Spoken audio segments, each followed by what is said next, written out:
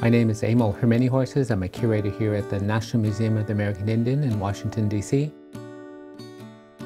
For the Lakota, we have one spiritual being called the double-faced woman or the double woman design. People who dreamed of this were then gifted with the ability to do great artwork. But there's also a negative side to it too. So the idea of this mythical figure was the fact that you choose to do good, you choose to do your artwork for the benefit of the people.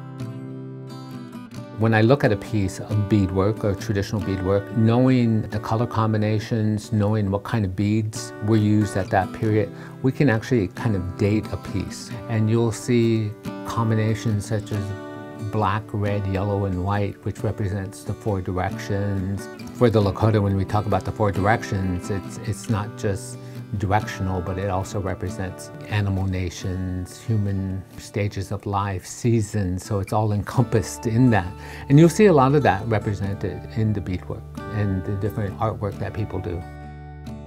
So today there's a lot of new colors, new beads that are introduced. So when you're out there doing a dance competition, it sparkles and it draws the attention of judges.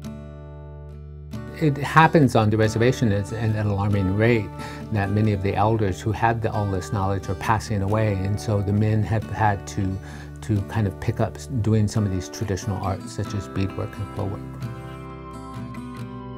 The artwork that I do, it ranges from doing miniatures, traditional dolls, and I've recently started doing some quillwork, porcupine quillwork, and it is all following the traditions of the Lakota.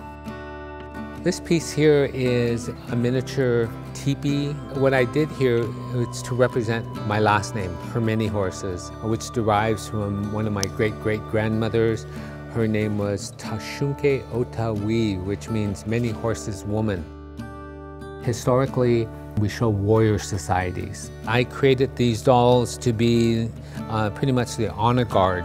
You'll see that in many of the ceremonies as you travel around Indian country, that the veterans are the new warrior societies today, and they're very honored.